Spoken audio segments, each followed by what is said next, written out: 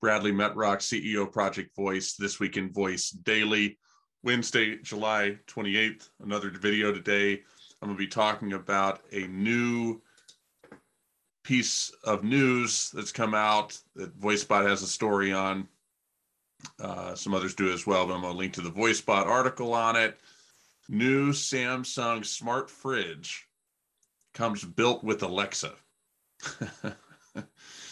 These stories always intrigue me. They kind of make me laugh, not out of ridicule, just sort of out of amazement.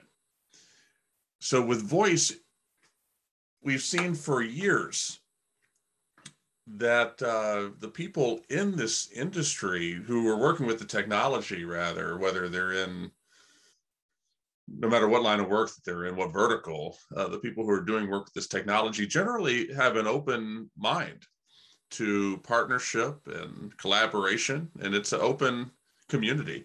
And that's been one of the hallmarks of it until now, with rare exception, of course. And, we've seen soundbars even 3-4 years ago. Soundbars that had Alexa and Google Assistant built in. When Cortana was around, we saw some stuff that had Cortana as well as either Alexa or Google on the same device. And it's been fascinating because you do not see this in other areas of technology. I've been a gamer for a long time.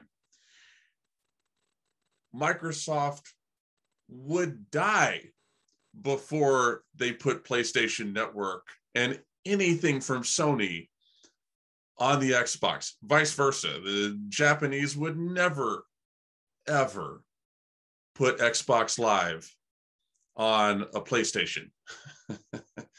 Why? Because they want to lock down the ecosystem and control all of that ancillary revenue flowing out of the device and from the users.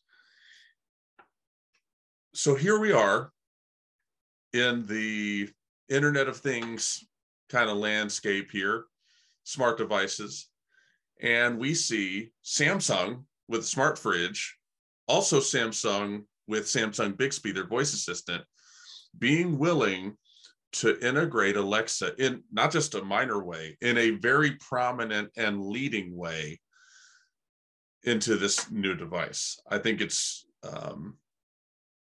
borderline incredible, is what it is. You do not see stuff like this in other areas of technology. I'm going to read the money quote out of the article.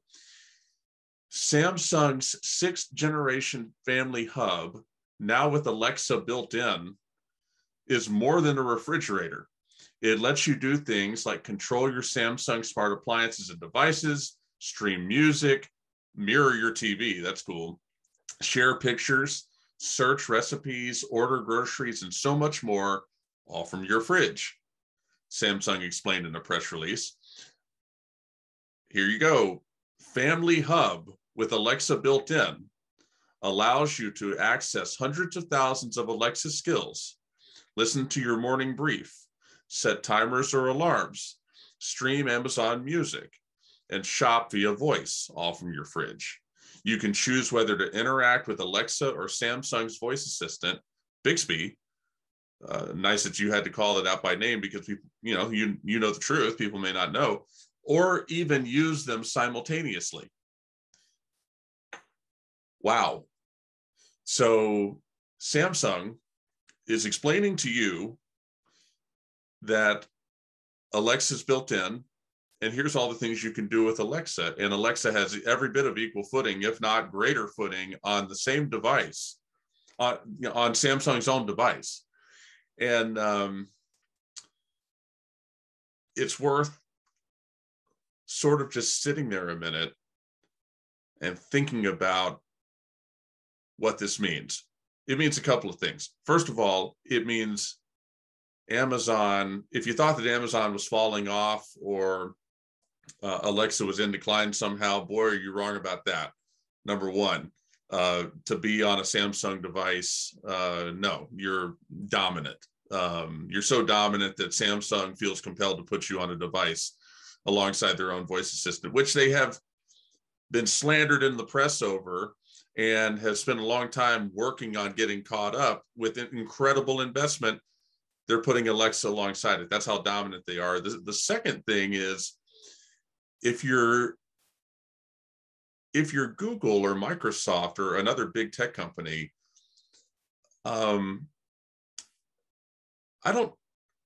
not sure if this is good or bad for you. It's not you that's on the device, but it continues that precedent that you can hold up to other companies and organizations that, hey, look, we're partnering together. There's examples and great anecdotes of partnership throughout the landscape. And yeah, maybe Amazon's partnering with Samsung here, but Google can just as easily partner with somebody else, and hold this up as an example of what a good partnership looks like.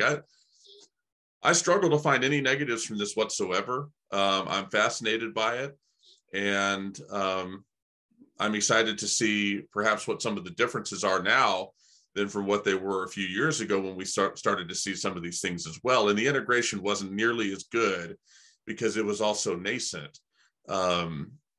This will be opening a door that it'll be fun to look in. Certainly worth covering here. For This Week in Voice Daily, thank you for watching. Until next time.